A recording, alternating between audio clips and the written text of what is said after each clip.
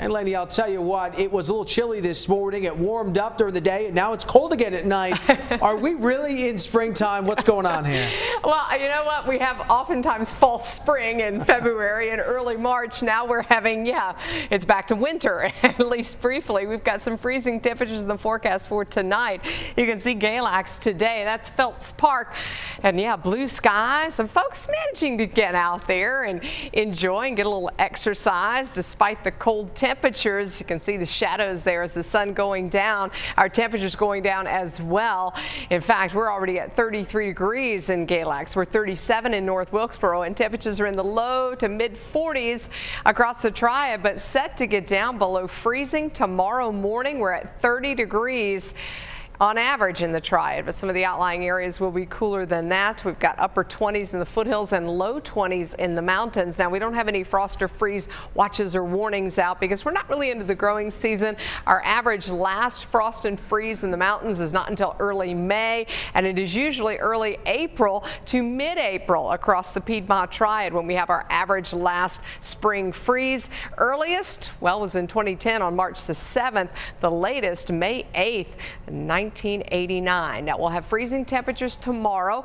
We'll be close to freezing Tuesday, but those morning temps are going to come up along with the afternoon highs, which will be below normal for a couple of days, but then get into the 70s for highs Wednesday and Thursday. You can see the cool air that is just to the west of us. Also notice some of the cloud cover and at least some of the returns here on radar.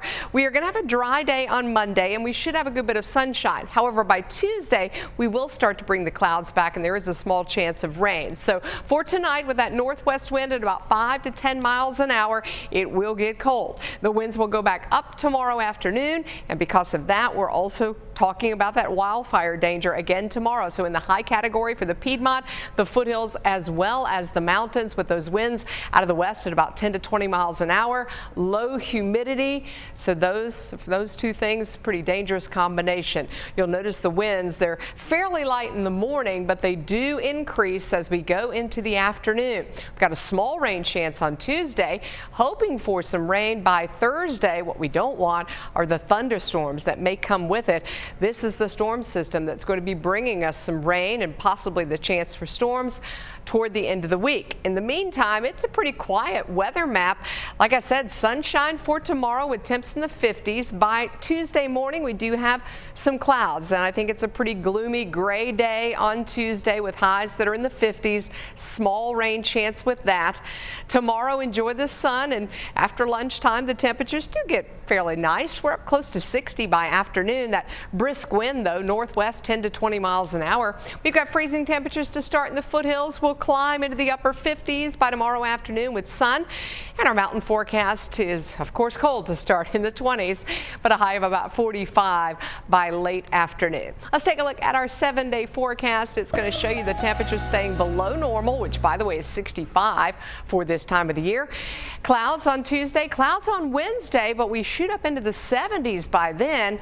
Also looking at a warm, gusty day on Thursday with rain and the chance for storms. Lady, thank you. There's new video tonight of the Coast Guard rescuing a hiker in Alaska on Saturday. You can see the Coast Guard officer approach the man who appeared to be sitting. The 70-year-old reportedly fell 200 feet while hiking on a mountain in southeast Alaska. He managed to call 911 with his cell phone. According to the Coast Guard, the whole